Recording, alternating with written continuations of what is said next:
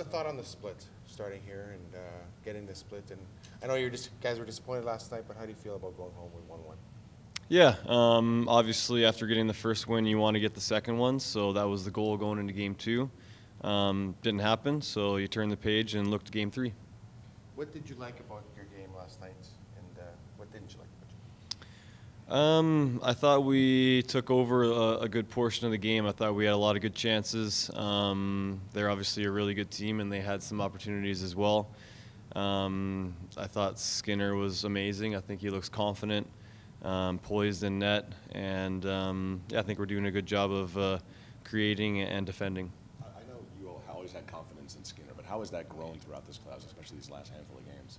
Yeah, you can just tell by his demeanor on and off the ice. He's poised, he's confident, and you know, when the puck's going in our zone, you can feel confident that he's ready to be the man. Sometimes when a team takes a penalty, it's really deflating, but this team has almost changed it into a bit of a momentum gainer. What's the vibe on the bench when that does happen in a game? Yeah, I think everyone just kind of gets amped up, and you know, let's get this kill. Let's be ready, and you know, when we get a big save or a couple big clears, it definitely builds some momentum and confidence on the bench. Going back to Edmonton now for the first time in the conference final this year, what do you remember about how Edmonton showed up in all of oil country for you guys? Yeah, it's amazing. This time of year is just an amazing place to play. I think everyone on our team knows that. Everyone that's played in Edmonton, you know, against us knows it. You see the people outside when you're getting warmed up. You can see through the windows, and it's just an amazing environment. You drive around the city, the flags are everywhere. You know, I go to the grocery store, people are coming up to me and thanking me and being appreciative and supportive, and it's just a great place to play. How much different is playing against the Stars' defense than it was against Vancouver? Vancouver seemed to have big physical defense, when the Stars look like they have guys that really mobile, can move the puck, and have good sticks. Yeah, definitely a different beast. Vancouver is really, really hard to get to the net. They had big guys that were physical, and they play a different defensive style too, with the kind of the steel ball structure is what that's called, and Dallas is a little bit different.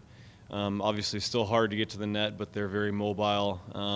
We're trying to finish our checks on them and kind of stay above them, prevent them from getting in the rush. But yeah, definitely two different beasts there. Change the way they play when they get the lead. What makes them so difficult to play against when they do get the lead?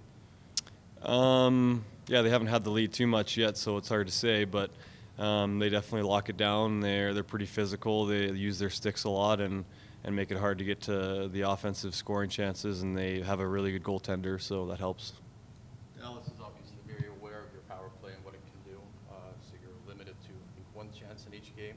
Is there anything you guys can do to hopefully force them into taking more? Yeah, I think we can probably continue to move our feet in the offensive zone. I think they are using their sticks a lot, getting away with a little bit more there, but that's kind of out of our control. It's also playoff hockey, so it's just the way it is. Yeah, I think we're doing the same things that we've been doing in previous series to try and draw penalties, and you know, you can't really look to draw more penalties, just play the way you're playing, and hopefully you get the calls. I hear that a lot, that's playoff hockey. Is that, and aside from this series, just in general, do players like that you can kind of get away with a little bit more defensively, that you can get a little more physical, that they call a little less? Is that a good thing for a player? I think it's just the way it is. I think maybe some consistency there would be great in terms of, is it playoff hockey, or are they calling it to the regular season standard? What is it? But I think it is. I think that's what makes playoff hockey so exciting and so hard.